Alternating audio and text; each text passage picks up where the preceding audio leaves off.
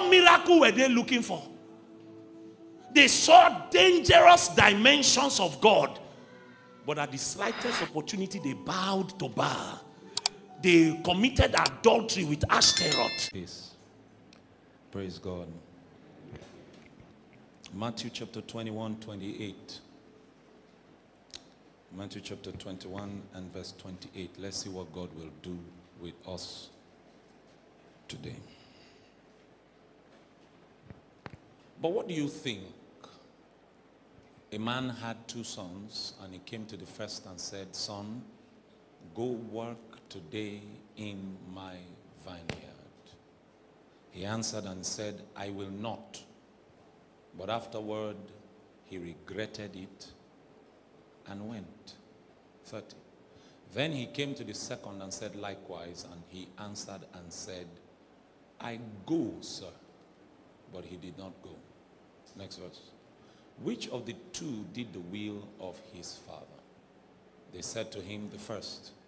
Jesus said to them, "Assuredly, I say to you that tax collectors and harlots entered the kingdom of God before you." Next verse. For John came to you in the way of righteousness, and you did not believe him. But tax collectors and harlots believed him, and when you saw it, you did not afterward relent and believe him. Praise God. Before I go into the meat of what it is that God wants me to share this morning, let's put this scripture in context. What exactly was happening here? What was at play in this portion of scripture? First of all, Jesus speaks about a man having 2 sons. Now, if you're a student of the Bible, you will know that in scriptures, there are metaphors and there are parables. They are not the same thing. A metaphor is used for descriptive purposes. It is used to provide symbols for something you are trying to communicate. So a metaphor is representative in nature. A metaphor is symbolic in nature. So you use something as a representation of another thing. That's a metaphor. A parable, on the other hand, can include a metaphor, but a parable is not necessarily a metaphor. Are you with me? So a parable is a story that is told to give insight to a spiritual truth. That's a parable. So with a parable, you are telling a story to give insight, to reveal, to bring understanding to a spiritual truth. That's what a parable does. But it is woven in a story. A metaphor does not really need a story to tell it. It just needs an object. So what Jesus is doing here is that he's sharing a parable. Now, if you're a student of the New Testament, you will know that in telling parables, the idea of telling a parable, even though the parable is to reveal a spiritual truth, was that Jesus wanted to conceal the truth from those who did not value it. Are you with me? So, those who were qualified to understand the parable were those whom Jesus had seen that they valued what it is he was trying to communicate. So even though by design the parable was supposed to reveal spiritual truth, but Jesus communicated to the men of that age in parables because he wanted to conceal the spiritual truth. And what I'm saying to you is not a figment of my imagination. It is what Jesus himself said. So if we go to Matthew chapter 13, it should be Matthew chapter 13, give me verse 10. I think Matthew 13 and verse 10. And the disciples came and said to him, "Why do you speak to them in parables?" Who is them? His audience. The people who were listening to him. Why do you speak to them in parables? The disciples were concerned. Look at Jesus' response. He answered and said to them, "Because it has been given to you to know the mysteries of the kingdom, but to them it has not been given." Next verse. For whoever has, to him more will be given, and he will have abundance. But whoever does not have, even what he has will be taken away from him. Now, this may be complicated, because King James can make things very complicated. Give me the Message translation. The Message translation. Are you seeing that now? Whenever someone has a ready heart for this, what is this? Truth.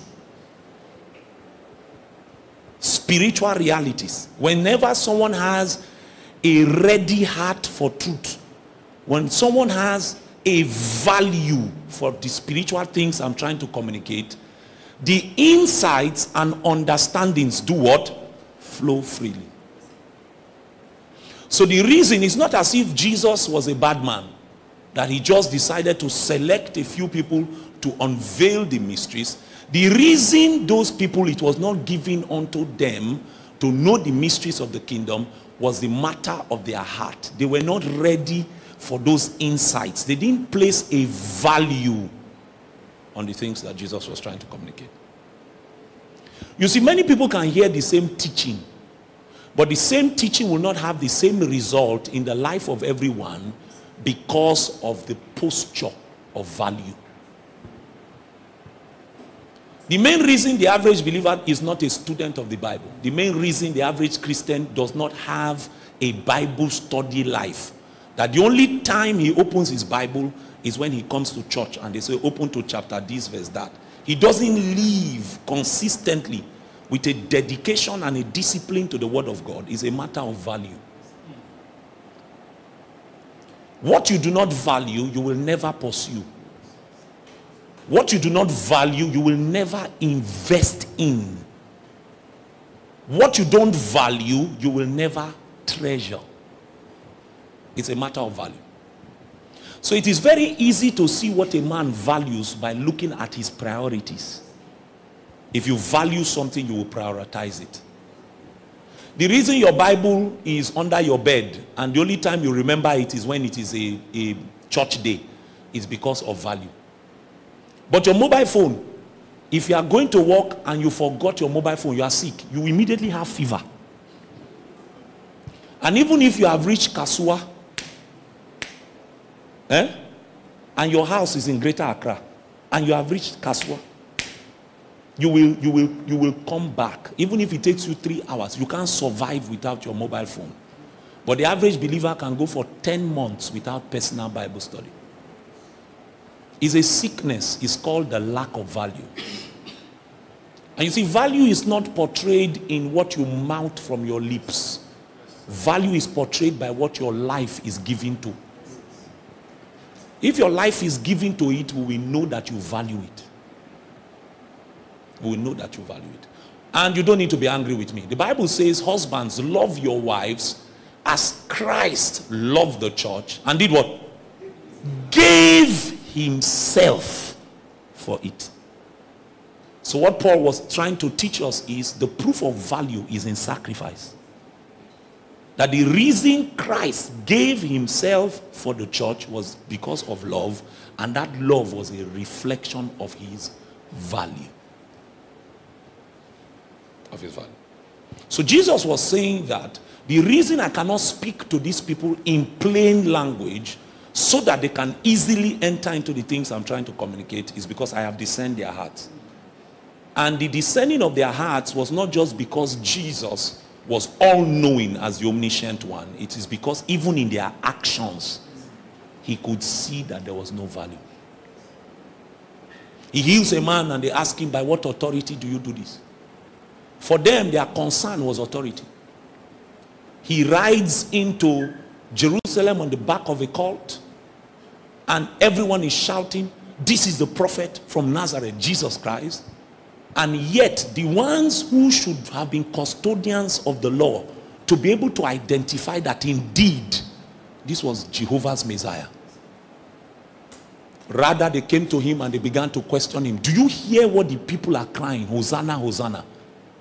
And Jesus was broken in his heart. He said, listen, out of the mouth of babes and sucklings, the Lord has ordained praise.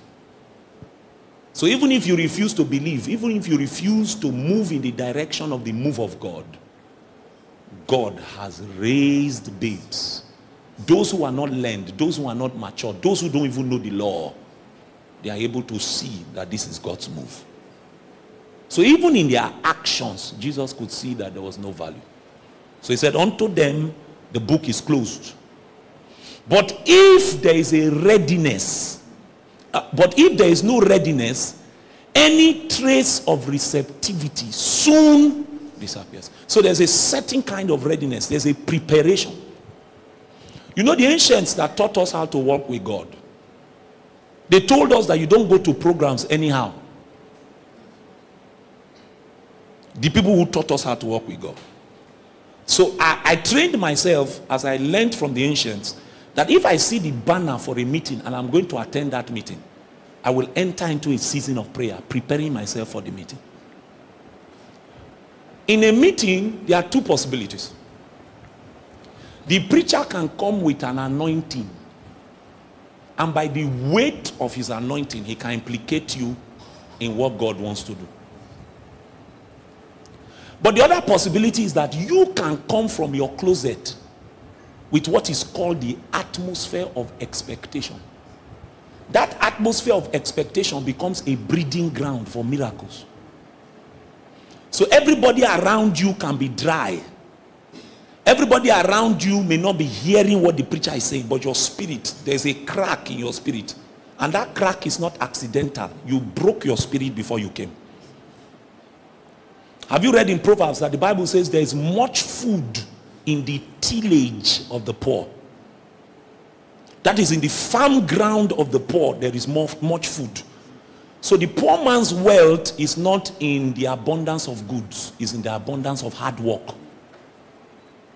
If he breaks his fallow ground, that ground, there is much fruit. But what he needs to do is to be able to break it. So certain individuals don't come into meetings carelessly. They come with what the Bible called a readiness.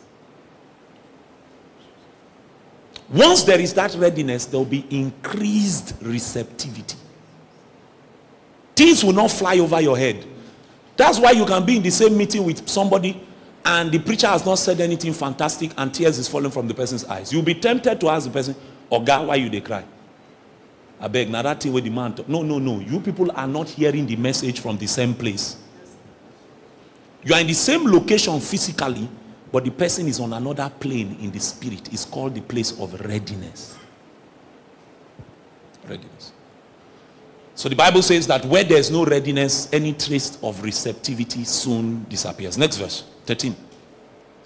That's why I tell stories to do what? Create readiness. To nudge the people towards receptive insight.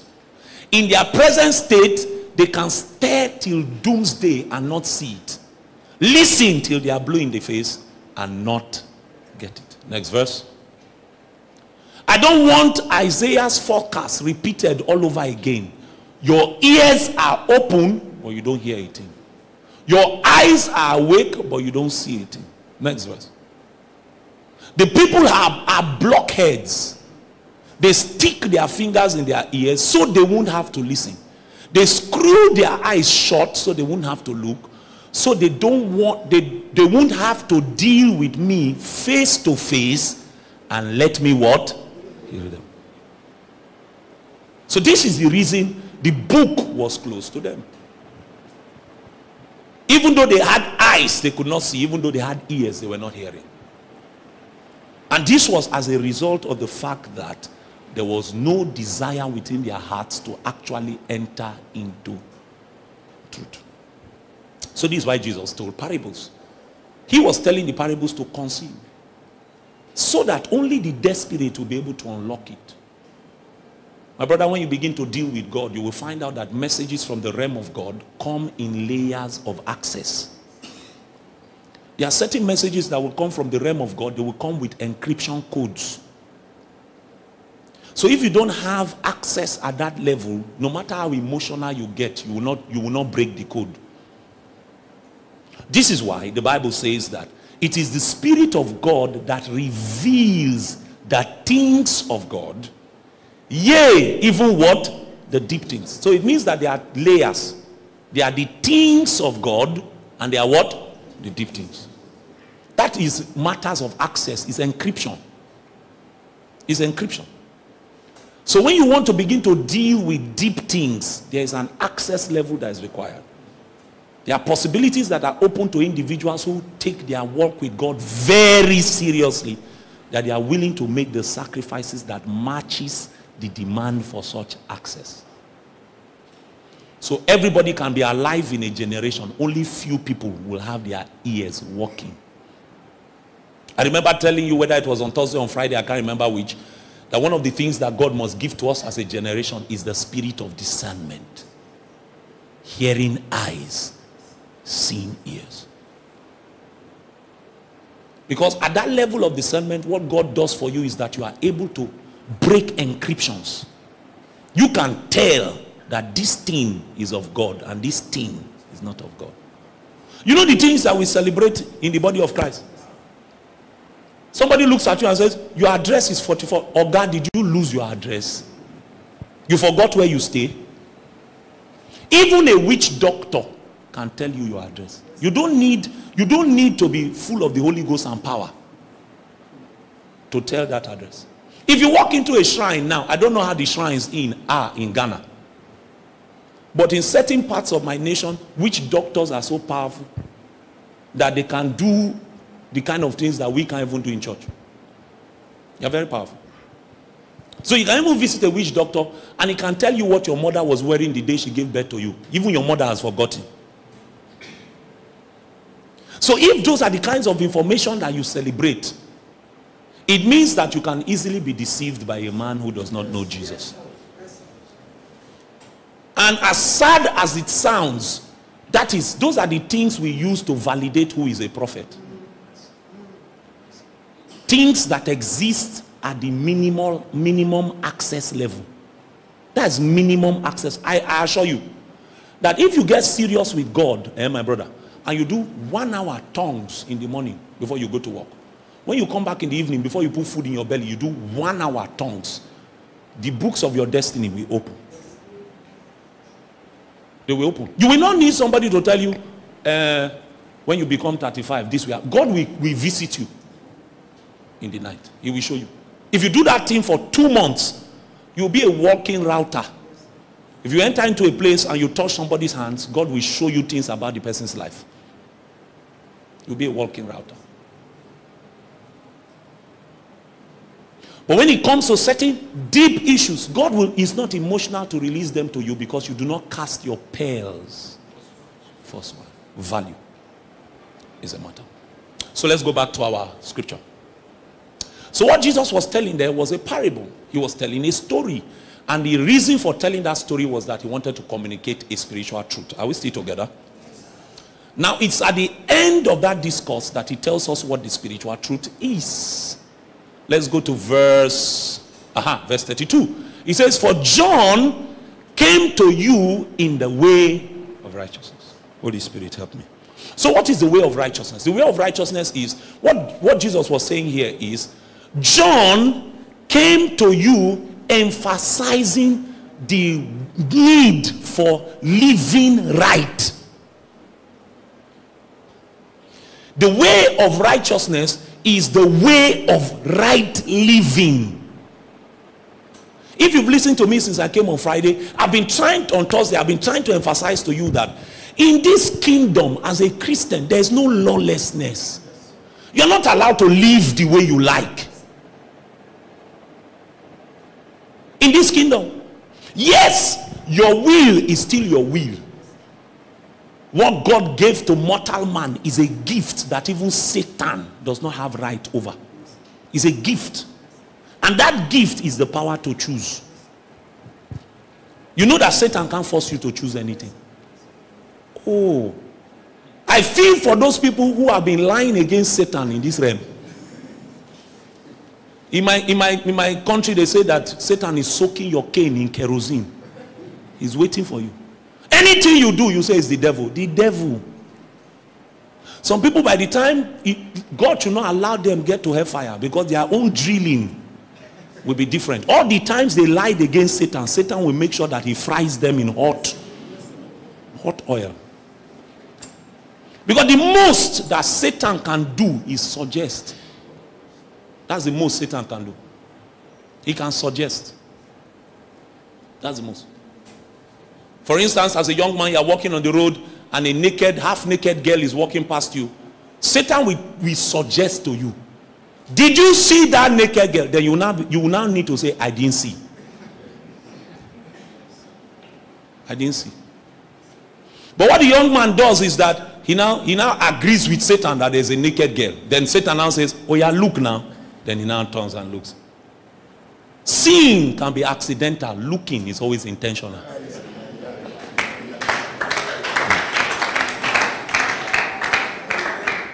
It's true. Don't be angry with me, bro. Don't be angry. You will not meet anybody on the road, and he's shouting, Reverend Isaac, help me. My neck is turning by itself. It's turning by itself. I don't want my neck to turn. No, nobody. If the neck ever turned, you turned it. Satan won't turn your neck. You don't need a miracle to stop your neck from turning. You just need the act of your will. God has given you the power to choose. So Satan can't force you. Even God cannot force you. God cannot force you to choose him. God cannot force you to sacrifice your best for him. He can only put promptings in your spirit. If you know the communications of the Holy Ghost, there are things called promptings. There are things called nudgings. There are things called impressions. There are things called burdens. These are communications of the Spirit. That's how he talks to us. You know, many of you think the reason you are confused in basic things of knowing the voice of God is the average Christian is waiting to hear God as he's hearing my voice. Francis, don't wear that black shoe. So you ask him, do you hear God's voice? He says, no. He's waiting for the audible voice. The truth is that in your walk with God, hearing the audible voice of God may not happen more than 5-6 times in your entire life. When you hear a preacher say, I know that there's someone here, God just told me there's someone here, what he's telling you is he has mastered the way God speaks to him. So he knows. For instance, if I'm in a meeting and I begin to feel like a hand on top of my head here, I know how that meeting is going to end. I know when that thing came. And anytime I feel it, I know that it is a sign that God's presence is intense. And he has come to break specific yokes. So if I say God is here, it's not necessarily because I saw him physically. It's because I know how he communicates. How he communicates. All right? So there is no lawlessness in this kingdom. There's a way to live. A way to live, and you must determine that by an act of your will, you will choose the way of righteousness. So when John came, he cried out that you need to bring forth fruit of repentance. It's not enough to say, I have repented. The proof that you repented, it should show in your living. Sweet and bitter water cannot come out of the same fountain. A tree is known by its fruit. That's why you call it mango tree. The tree is conditioned by the fruit that it bears. So if the fruit is corrupt, it is enough to know that the tree is corrupt. There's no excuse. If what we see you producing out of your life, if we see the way you are living on a daily basis, we will know whether you know the way of righteousness or not. It's our Father in the Lord that told us that a spiritual man must be righteously strict to himself. It's the way of righteousness. You need to live right. Live right. Choose right. In a world where there are many options, you will need to choose God every time. That's the sign of maturity. You're not mature because you have been in church for many years. One of the signs of maturity is when you are faced with multiple options, every time you choose God. You never choose an alternative. You choose God every time. You choose God. So he said, John came to you in the way of righteousness, and you did not believe him. But tax collectors and harlots believed him, and when you saw it, you did not afterward relent and believe him. I like the way the old King James puts it. He says, you did not regret. So what was Jesus saying here? He was saying that this parable of two sons that I'm telling you represent two kinds of people. The first set of people are the people who are the Pharisees, the religious order. Remember that the Pharisees and the Sadducees, what they metamorphorically represent in scripture is the religious order of that day. This is why the Bible says that the word of the Lord came to John the Baptist where? In the wilderness. It bypassed the religious order of the day and went to the new move in the wilderness. So even though a system already existed, God could not use that system to bring the new. This is why the Bible says that if your right eye causes you to sin, pluck it out. If your right hand causes you to sin, cut it out. He's not saying that you should go and give yourself short sleeve or long sleeve. What he's saying is that once you find corruption, the only way to deal with corruption is to cut it out. So you find a guy that speaks in tongues, he's calling you at odd hours of the night. And then when he calls you, he first of all speaks. You know, brothers are dangerous. Brothers. I was one of those kind of brothers, so I know what I'm saying. Dangerous. He will call you at odd hours of the night. He will now first spiritualize it and speak tongues. I know some brothers, their tongues are like Queen's English.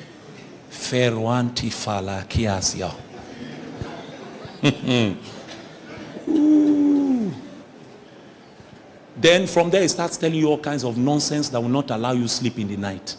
Then you are calling your pastor to say, this brother is disturbing me, what should I do? Cut it off. The reason you are asking what should I do is that there's a part of you that is enjoying it. It's enjoying it. I don't want him to feel bad, auntie. So it's you want him to be happy, but your life should be at stake. The only way to deal with corruption, cut it. Once it has begun, must be dealt with. So Jesus could not use the old order. As merciful as he is, he went to the new move, brought his word to John the Baptist in the wilderness. That was their anger, the Pharisees and the Sadducees. They had expected that when the Messiah comes, he will come and show himself to them and say, I don't come. Oh. Then they say, let us introduce you. They will not take him on excursion with their gowns and their robes, so they'll be going from street to street and say, we bring to you the Messiah. They wanted that recognition. So their pain was that, how could God bypass them and start a new move and they are not involved in it? That was the anger. So on one hand, there were the Pharisees and the Sadducees, the religious system. On the other hand were the harlots, the tax collectors, the ones who the world has condemned. These ones, when they came to him, they believed the teaching of John the Baptist and they began to walk with the Lord. Now, God was expecting that those people's behavior will be a teaching moment for the religious system. But rather than them learn from the Pharisees and from the harlots, the tax collectors, the Pharisees and Sadducees were hardened. They refused to relent. So the Pharisees and the Sadducees are the second son, the harlots, the tax collectors, and those who have been condemned are the first son. Or they are the harlots, the tax collectors are the second son. The Pharisees and the Sadducees are supposed to be the first son. So unlike the first son that changed his mind after a while and decided to follow, these ones refused to change their mind. They refused to repent. And you know the intriguing thing about this is, when I was reading this again for this meeting, the second son actually said, I go, sir. But he never went. If there's one thing that God wants you to take from this my visit to Ghana, is that it is not enough to start. Bro, there is no place in scripture where a man is rewarded for starting. No place. Osofo. He says it's when you endure to the end, you'll be saved.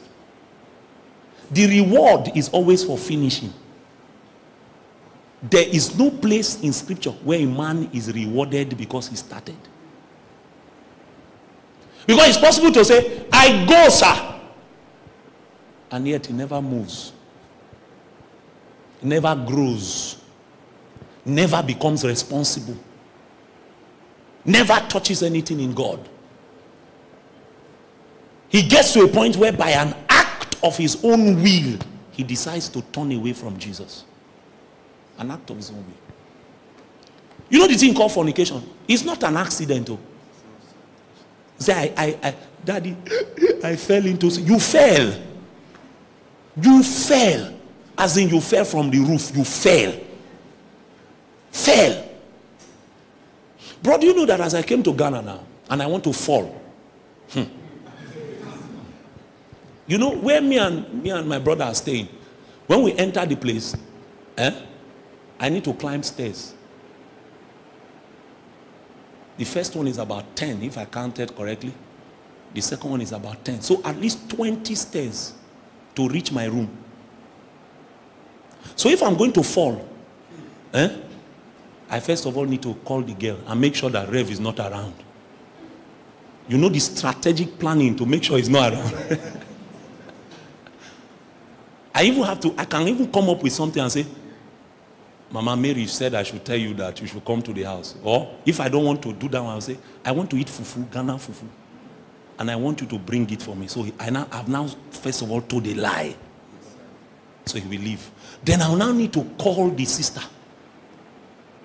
She will now come. Meanwhile, I'll now go outside to show her the place. I'll now climb through 20 stairs. Then when I carry her at the door, we'll now climb up again 20 stairs. I'll now open the door. Be counting the steps, so. But the person said, they what? They fell. Then you entered inside the house. This my trouser has belt, has button, has zip. Wait first now, stay. So I have to remove the belt, do the button, remove the zip, and still do like this. And the person said, they what? They fell.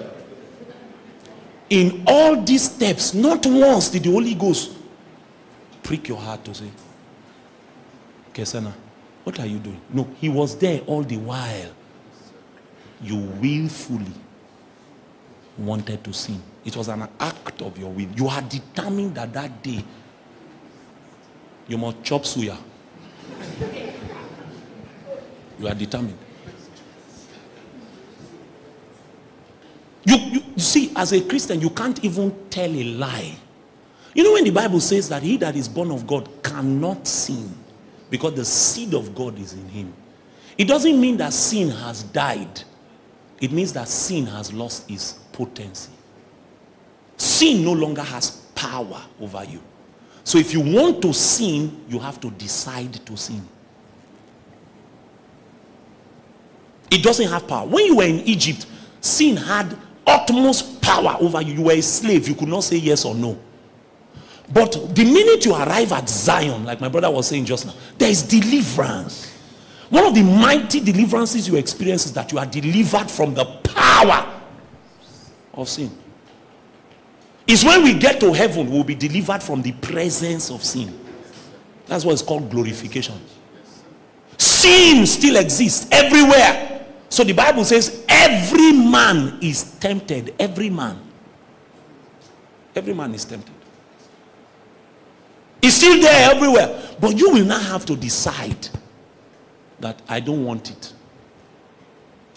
It loses its capacity to draw you to itself. So, and this thing I'm telling you is in scripture. Hebrews chapter 10, give me 26. I think it's 26. Hebrews chapter 10 and verse 26. Stay with me. I'm going somewhere. Hebrews chapter 10 and verse 26. If we sin, what? Are you saying that? After we have received what? The knowledge of the truth. There no longer remains what? Sacrifice for sin.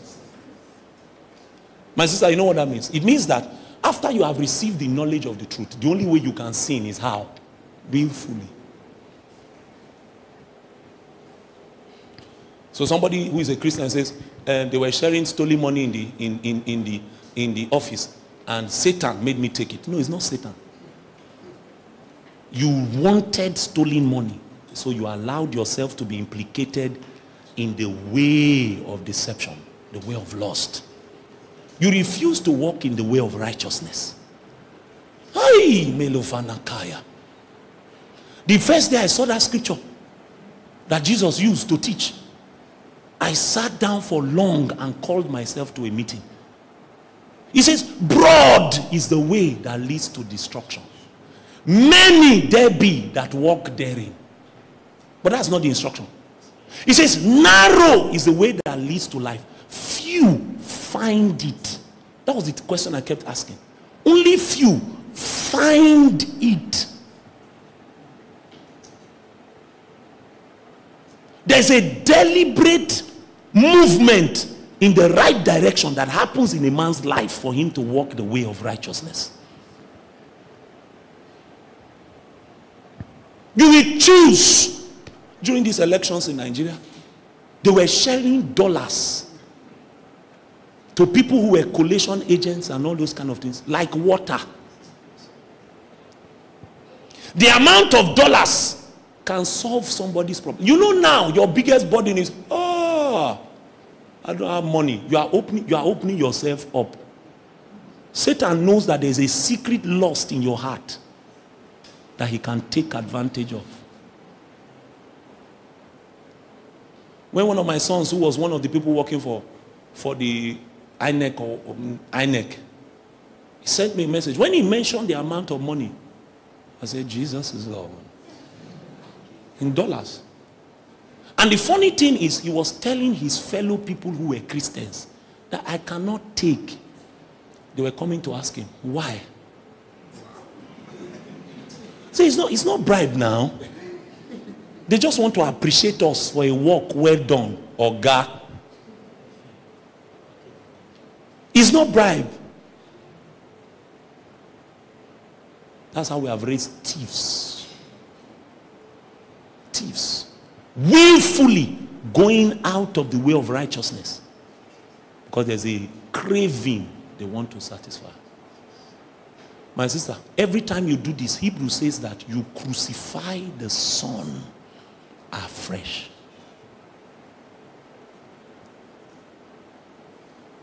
Afresh.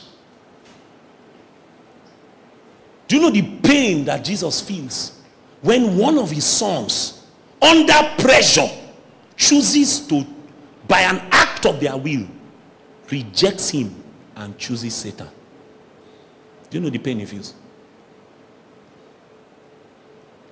You will not know the weight of the pain he feels until you read the book of Job. Bro, did you see how he boasted about Job to Satan?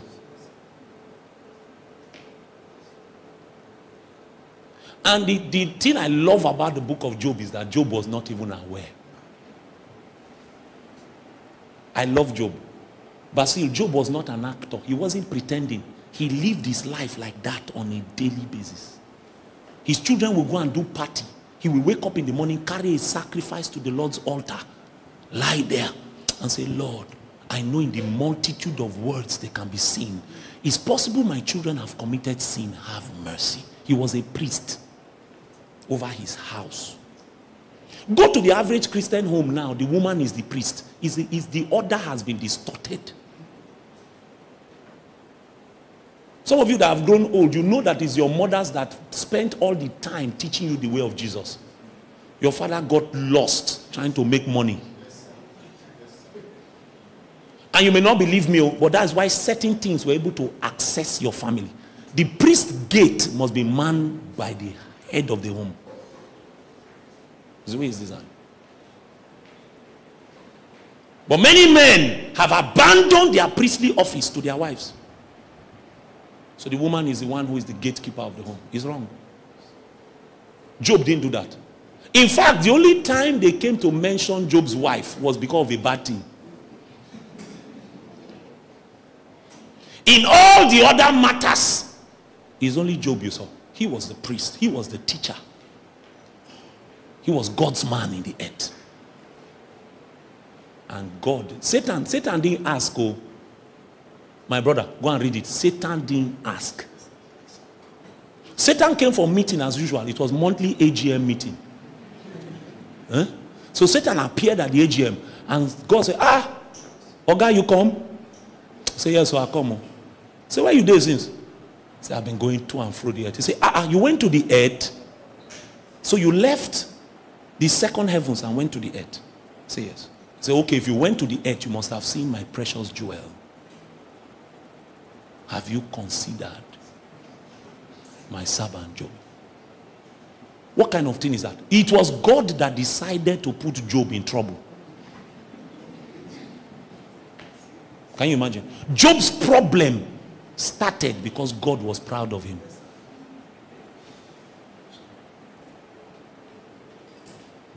God was proud of him. So imagine how it will be if it was Satan that appeared there. There's a reason he's called the accuser of the brethren. If he had appeared there and he said, is it not Kesiena? He's the one that would have even brought report to the Lord. To say, look at your son whom you think is something. Every time I present him an opportunity, he rejects you. He loves you as a father only in lip service, not in the way of righteousness.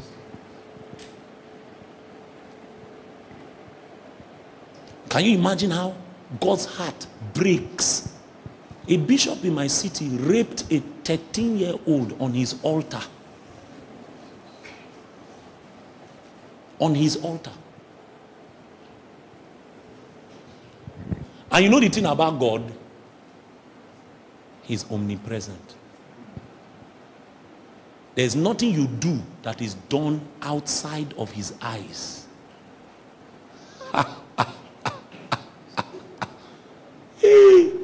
You like go under the earth. You can't hide from his eyes. So imagine the kind of eyesore a bishop presented to the Lord. An eyesore.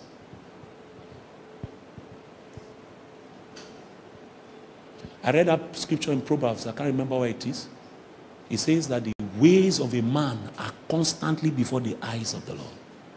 And I vowed that, Lord, when you look upon my ways, I will not give you the wrong thing to see.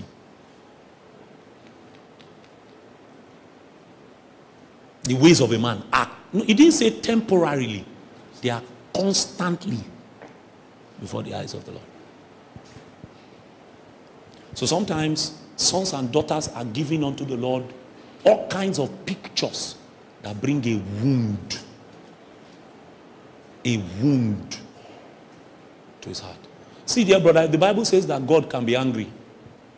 If the Bible says that God can be jealous, it also means that God can weep.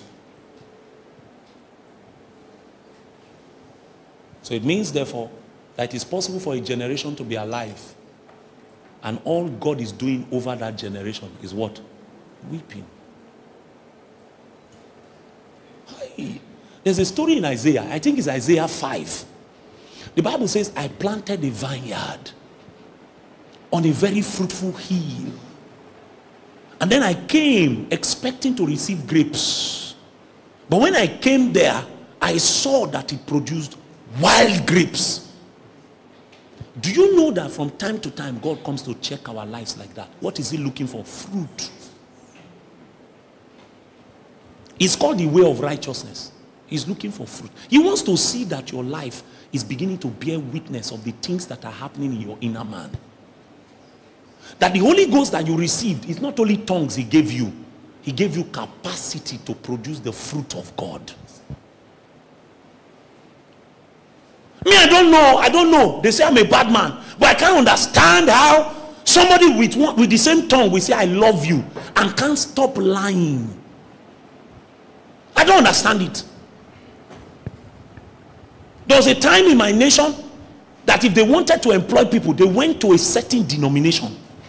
They said, if this person is from this denomination, you can be sure of their character, you can be sure of their integrity. There will be people of truth. Now you are even afraid to do business with a fellow believer. Fellow believer. You dare not sleep in the house of a brother that speaks in tongues. He can rape you in the night. And then he will turn and say it's the devil. What I'm trying to say to you today is that if you are one of his sons, by an act of your will, you must choose the way of righteousness. You must choose the way of righteousness. Those days of us trying to pamper ourselves and call the things weakness, and it's just, look bro, sit down, tell yourself the truth. You don't love God enough to reject Satan. If you love God enough, every time you are presented with options, you will choose God. And you see, as we wrap up this weekend that has been so sweet and so rich, I've been blessed. I've been blessed. I go back to listen to my own teachings. As we wrap up, let there be a sincere determination in your heart that for as long as you are drawing breath in this economy, you will never break God's heart.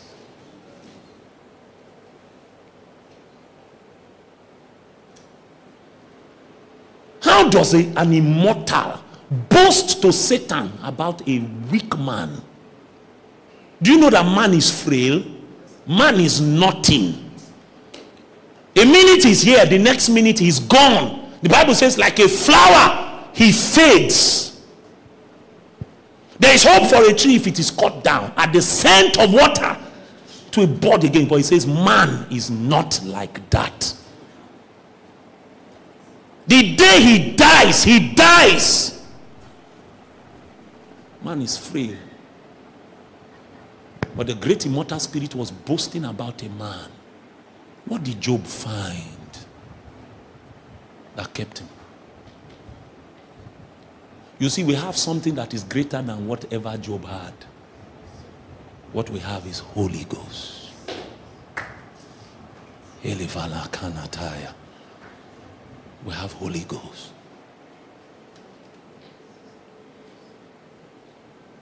We have Holy Ghost. But what my generation has done with Holy Ghost has reduced him to tongues. Tongues are excellent. But the most important thing the Holy Ghost comes to do for you is that he gives you capacity. Capacity. Notice, dear brother, I want to start teaching now. Notice that when the father came to the two sons, he didn't ask them, can you go to my vineyard? Are you with me? He assumed that they had capacity to walk in the vineyard.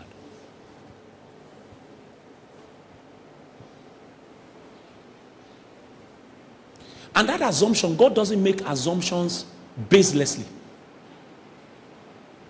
God's conclusions and his assumptions are always based upon facts. So for him to be putting that kind of expectation upon his sons is because he knew that they had capacity to walk in the vineyard. He will not ask them to do anything that he did not know that they were able to do. That would be witchcraft. In management circles, we say that that is setting somebody up to fail. You know the person, you know your subordinate cannot do the work. But because she's a girl that you are asking out and she's saying she's a Christian, you now give her a job she cannot do. That's witchcraft.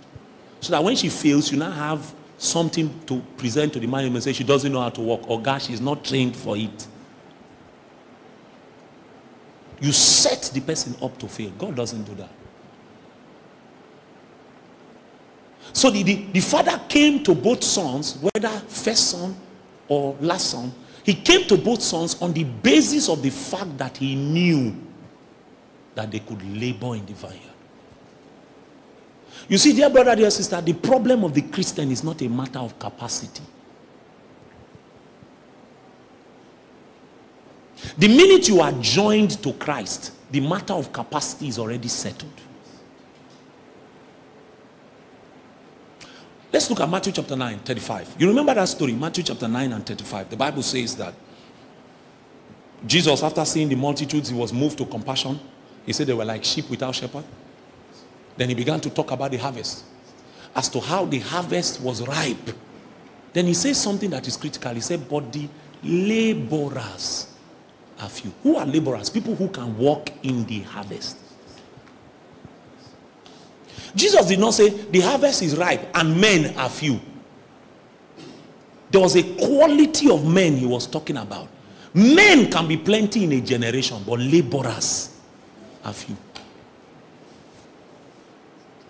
And you may not like the preacher, but the truth is, if you go to our congregations on a Sunday morning, it's full of men. There are no laborers.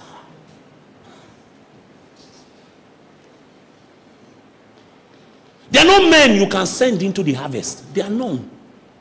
They don't even care about the harvest, talk less of sending them. They don't even know how to use a sickle. You think it's everybody that can harvest corn? You think it's everybody that can harvest rice? You put somebody who does not know how to harvest farm products in the farm, he will kill all your products. Somebody has been in church for 15 years, he does not know the way of God. He has not been trained, not been taught. All he comes to do every Sunday, every week, is to shout, I receive. Meanwhile, those who are serving Satan, there's a rigorous training system. If you become a witch today, they have a program for you to become a master witch in 2 years. So a 3-year-old can be a witch and enter a family of a pastor and kill everybody. She's 3 years old. She can't even speak tree. She can't speak tree. Her tongue is still bent. She has not learnt words. But she will kill everybody, including the pastor. Because the day she became a witch, they didn't start pampering her. Grace this, grace that. They started training. It was us, our generation, and the generation of our fathers that turned the house of God into a place of enjoyment. In the days of the apostles, it was a place of training. It was a cantonment. When you got born again, you were trained. That's why when persecution broke out, the Bible says everywhere they went, they were like military men. They were under persecution. No, they should have been running to hide. But if they arrived at somewhere, what they came was with Holy Ghost. They came with the message. Let persecution break out now. People will be entering caves. But in their day, they were so trained that even under persecution, they were running with their bags. But if they got to a city, they will stop first and share gospel. So the word of Jesus was spreading even under persecution. Conflict arose among them. This one said, I have not eaten. They are using wayo to share the food. Peter didn't say, let's go and import people from outside. Skilled people. That's what we do now. Somebody wants to start ministry. He puts a banner on Facebook, says looking for volunteers.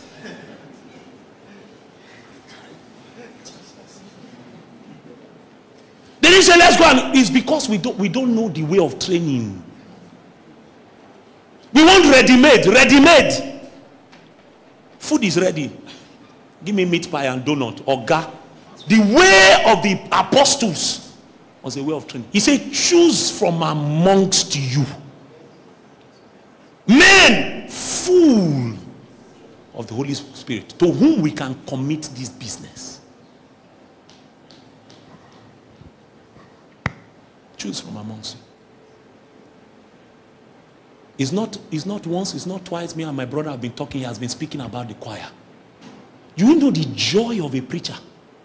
That people under your hand, you can trace their spiritual journey. And say, this one came like this. But see the way the person is now. The Bible says there was a woman under the influence of the spirit of infirmity. She was bent. She could in no wise raise herself up. But a son of order appeared. People come into our churches bent. They die bent. Nobody ever raises them up. The way they come is the way they die. We even do their burial and sing hymns. Meanwhile, heaven is weeping. That this one lived for 15 years, no impact, no knowledge of God. You can't walk with Satan if you don't get to know him. So people who are in the negative supernatural, they are committed to training, committed to discipleship. My generation likes messages that tell them that God is coming with hamper. As I woke up this morning, I saw 3 revelations. God was carrying a golden hamper. The name written on it was Kesiena. Then he was carrying a silver hamper. The name on it was Angela. He was carrying a bronze hamper. The name on it was Isaac. Say, take your hamper now. Take hamper by fire. I receive.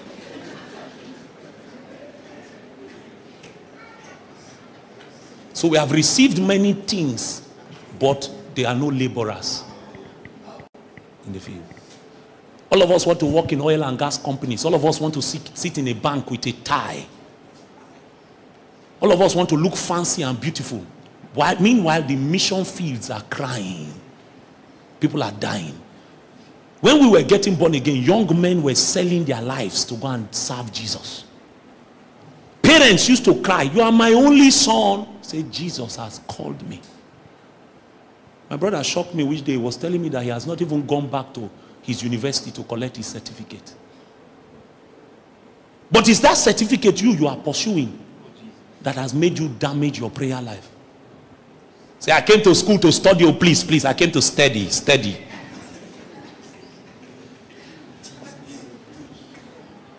Meanwhile, some other people have gone to that campus and they have a track record with Jesus and they still graduated with first class.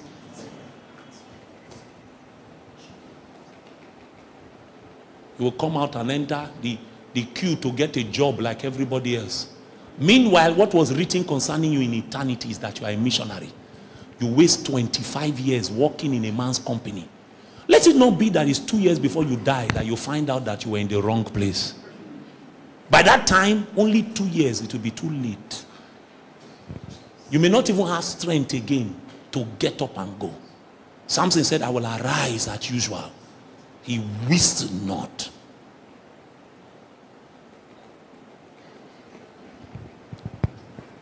He said, pray the Lord of the harvest that he will send laborers. So in that statement, Jesus makes an assumption that there are already men somewhere whom have grown to a stature where they can be called what? Laborers. If such men did not exist, Jesus would not have been saying, pray the God of the harvest. You know, I need to ask you today, what kind of person are you? Are you a laborer? Can God send you? Can he send you like this?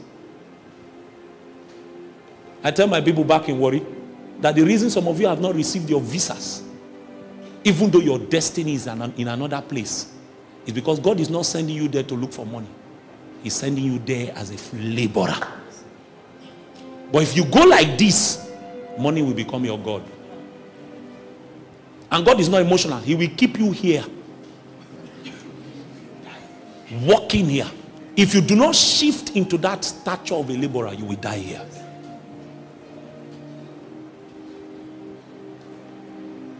Pray the God of the harvest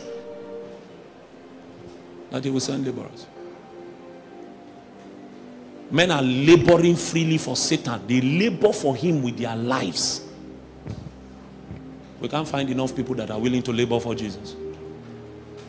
One of the things that has wounded the body of Christ in my generation is this thing called comfort. Comfort. The quest for comfort. And I'm not against comfort. God has blessed me a little. I'm not against comfort. But some of you, the reason you have lost touch with the reality of the Spirit is that you have become comfortable. When you did not have mattress and you were sleeping on the floor, your prayer life was functioning. The day you bought mattress, you can't pray again. When you could not eat, you built a regime around your life. Now that you can eat 3 times a day, lust has become your friend every week. Comfort. And you see, that's not what I'm teaching now. The day the Lord permits me to teach it, I will show you in the Bible there's nothing like comfortable Christianity. Your Christianity must be costing you something. If it's not costing you anything, it is fake. It's fake. So in the matter of the 2 sons, the father's concern was not a matter of capacity. Why? The minute you are joined to the Lord, capacity is provided. Romans chapter 8, I think it's verse 9. It says that if anyone have not the Spirit of God, is none of his. What does that mean, my brother? It means that when you get born again, there's a deposit you receive. It's called Holy Ghost. That's the greatest gift God gives to a believer. Himself. There's a dimension of God that you carry. And the whole essence of that dimension of God is to bring you into an economy whereby you are now immune to the things that are happening around you.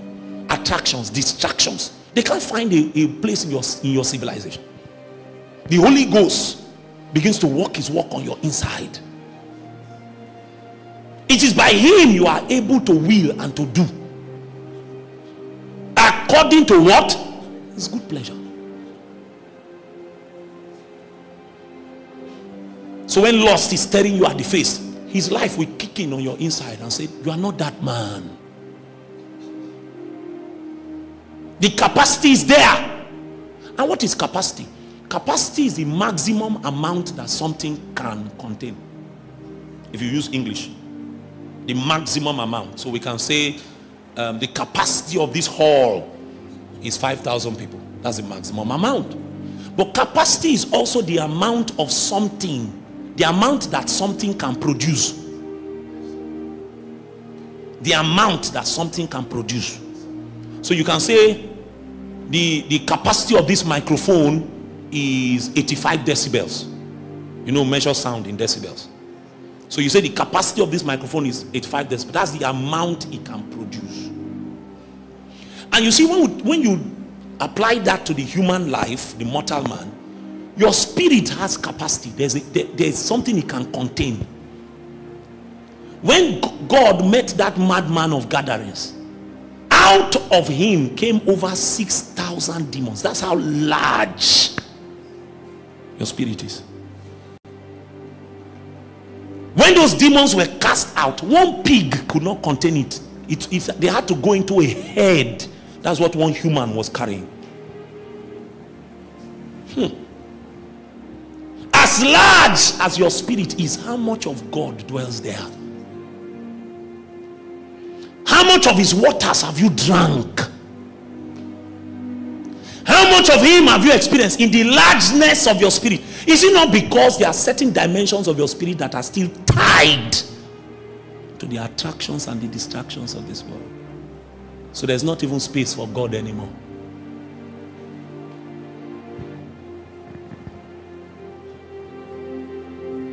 The other dimension of capacity is that there is an amount that you can produce. He said to them that receive the Holy Ghost, they that receive the Holy Ghost, to them he gave power. He said you shall receive power after that the Holy Ghost has come upon you. Power. And you know, when the average young person reads that scripture, the power, they emphasize it. Power. Forgetting that that power is not only miraculous. That power is what also gives you the opportunity to choose the way of righteousness. It's the Holy Spirit that helps you to walk pure. It's the Holy Spirit that helps you to stay separate.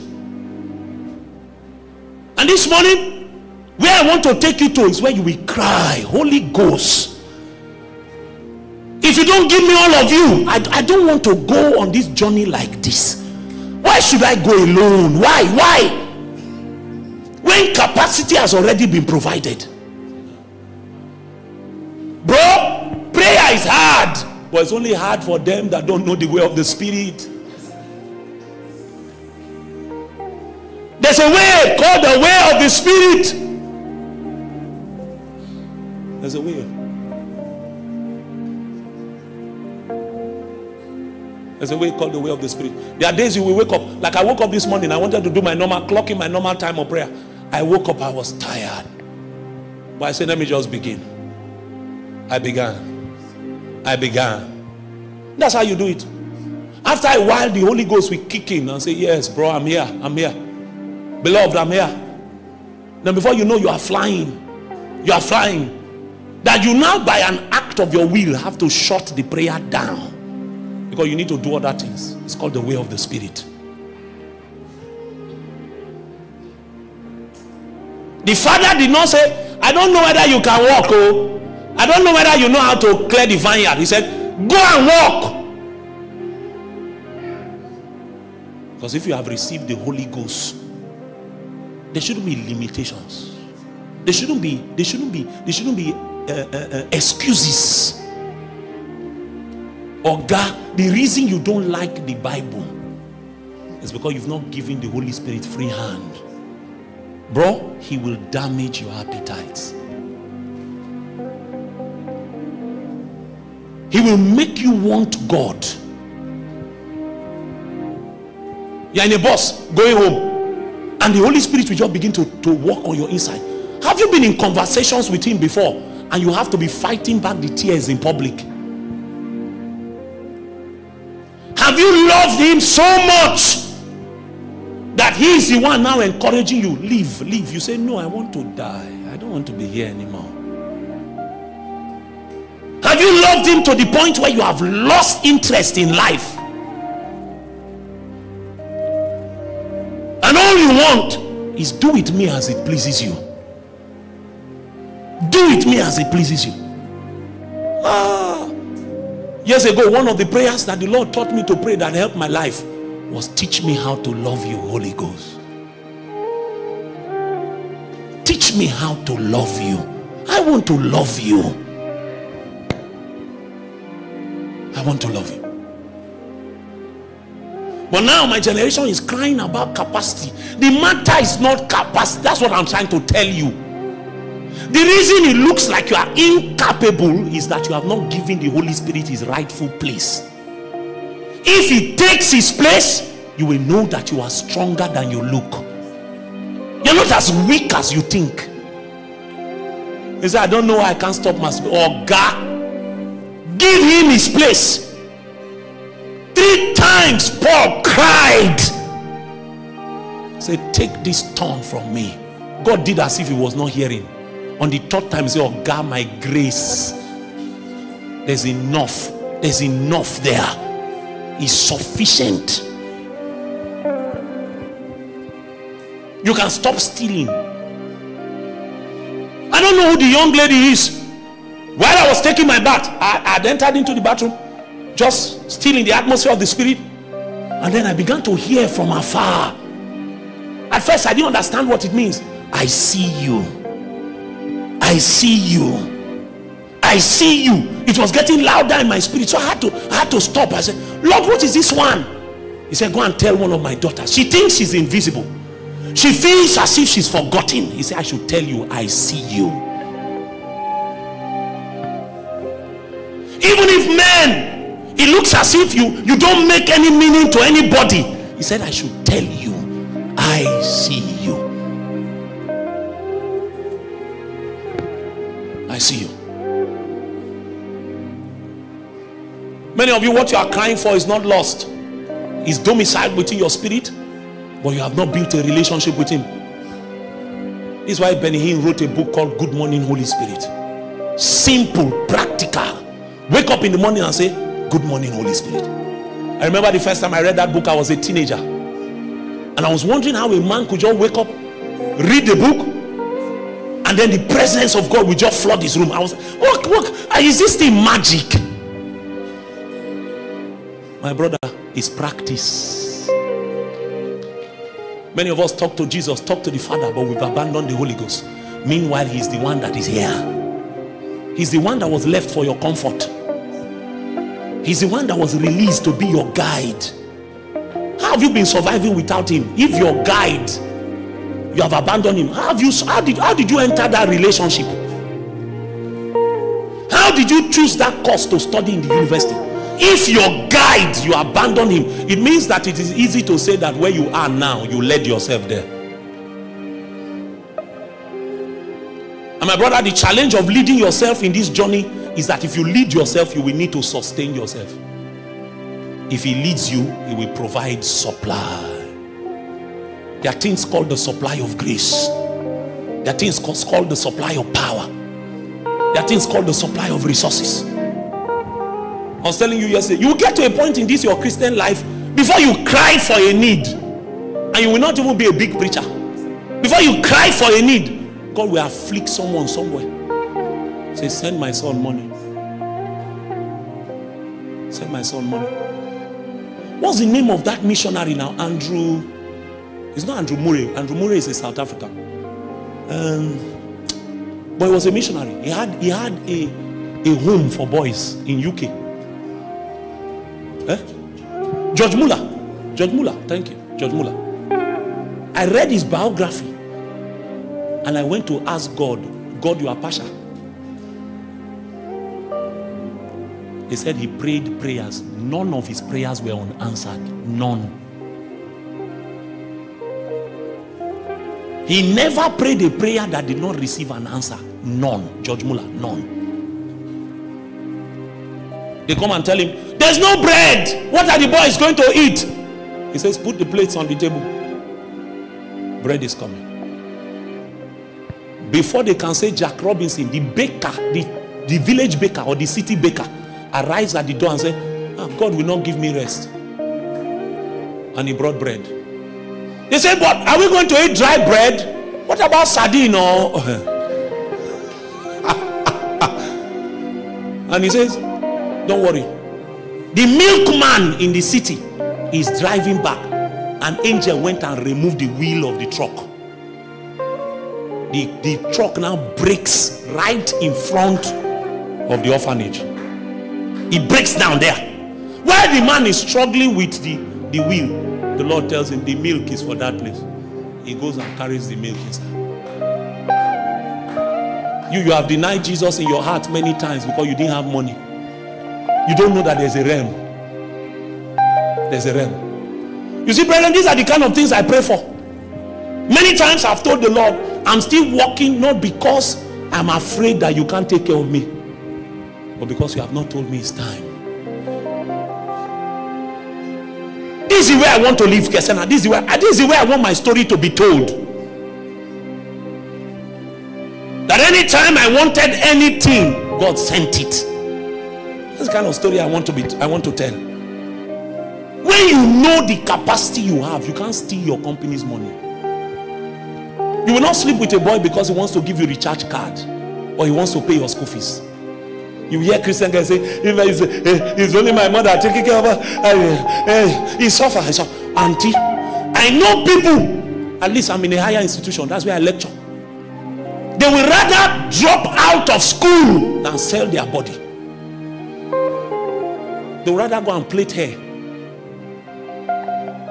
But we have people who are speaking in tongues. Little pressure, they cave. But because they've not built capacity. Let me read one last scripture. Judges chapter 8. Oh, he's the Holy Ghost. Just be playing that for me. I need to hear that lead guitar. The way I'm feeling now.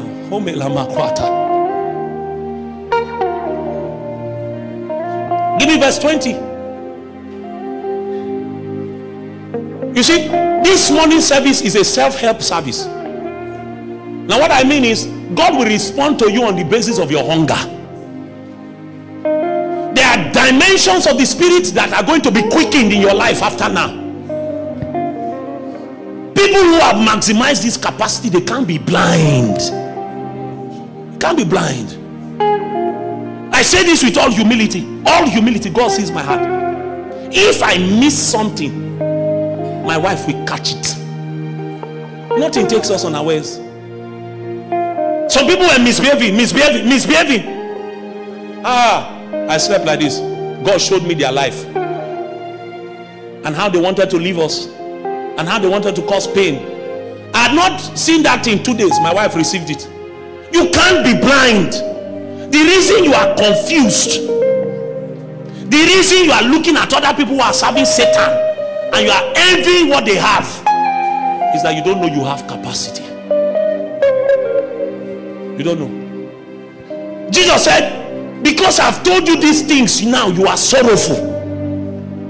He said, but it is better for you that I go. For if I don't go, I will not send Alos, Paracletos. It's better for you that I go, because as I go, I will send the Holy Ghost. I don't know the brother I need to tell. Bro, fall in love with the Holy Ghost. Love him. Love him. Pursue him, young man, like you will pursue a maiden that you have loved. Pursue him. Learn his ways. Yield to his nudgings. Allow him to condition your life. If he tells you, I don't like this thing, don't ask him why. Don't look for an explanation. I don't want you in that place. Don't say why. Say yes, sir. That's how you walk with the Holy Ghost. Because you'll be keeping records of your obedience. And every time you obey, you gain stature. Your physical nature might not be changing, but that capacity of your spirit that is large. You are growing in your spirit. Growing in your spirit. Growing in your spirit. So when the day of adversity comes, you cannot faint. The Bible says if you faint in the day of adversity, your strength is small. It's not because the enemy was strong.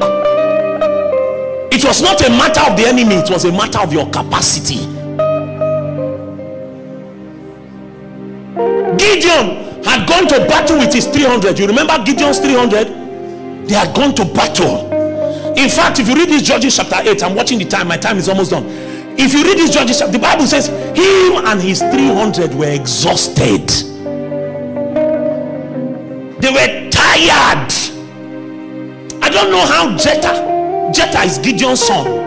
I don't know how he entered the equation. Probably by the time his father came home with the 300, he decided to follow him as a prince. He was a son. So he followed his father into battle because he's not one of the 300. Now they chased the kings of Midian. They chased them. Even though the army was exhausted, they chased them until they caught them. And when he got to that point, Gideon, probably because he was exhausted, now looked at his son, who was a prince, his firstborn. He said, rise, kill them. Gideon was making the same assumption that Jesus made. Why? He believed that his son should have capacity. Part of the training for a prince in the palace was not how to sit down, how to eat. Apart from all those trainings, every prince was trained as a warrior. Because the king was the one that led God's people into battle. It was kings that led armies. In fact, one of the ways to show your valor as a king was that you will win battles. So Gideon assumed that Jephthah had been training, that Jephthah had been attending his practices, that his men, the soldiers, have been teaching Jephthah how to fight. Jephthah had a sword. You look at him, you say, what a strong man. He's his father's son. But the day came and he said, draw your sword. He said, but the youth will not draw his sword. Why? He was afraid. They don't hide fear on the face. The day you will know that there is something in your spirit that Satan has capacity to use against you is in the day that you face temptation, or in the day of your warfare. He was a youth, and if you hear it, you say, oh, the small boy. Why would his father carry a small boy to battle? Go and read the Kings. The Bible says Goliath was a man of war from his youth. The way they trained boys in those days, from the young age, especially if you were born in a palace, you were taught warfare. His father would not have asked him to draw his sword if it was not normal for youths to know how to wield the weapon. May it not be that God calls upon you and he says, draw your sword and fear. Fear.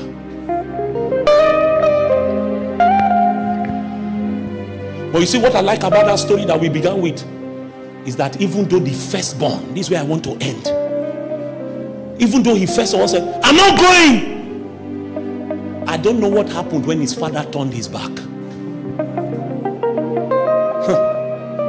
This is why you must be one with the Holy Spirit. I don't know what happened. What happened in his heart? What happened in his mind? The Bible says he regretted.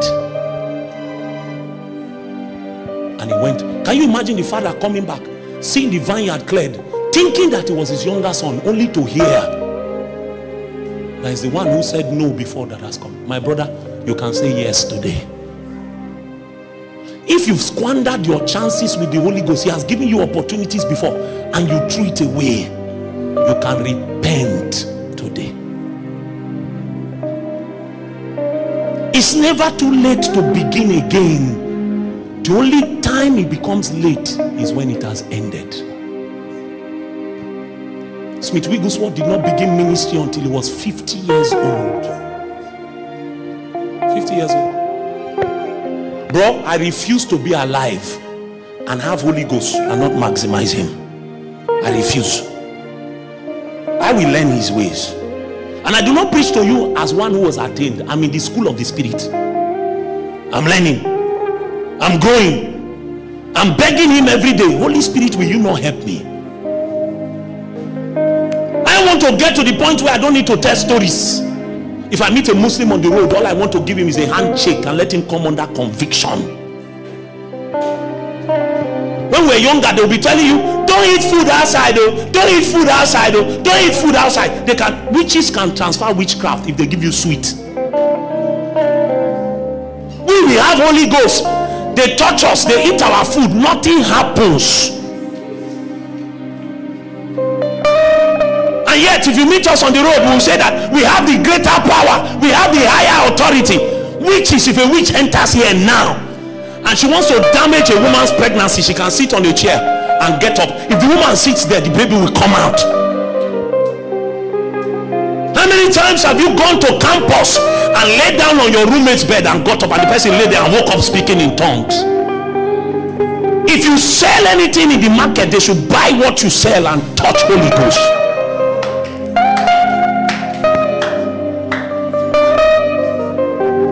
You shake somebody's hand, their heart should begin to burn. But my generation does not know Holy Ghost. We look like we don't have capacity. It's a lie. The problem is a matter of engagement. We have not engaged him. We've not loved him enough to pay the price to find him.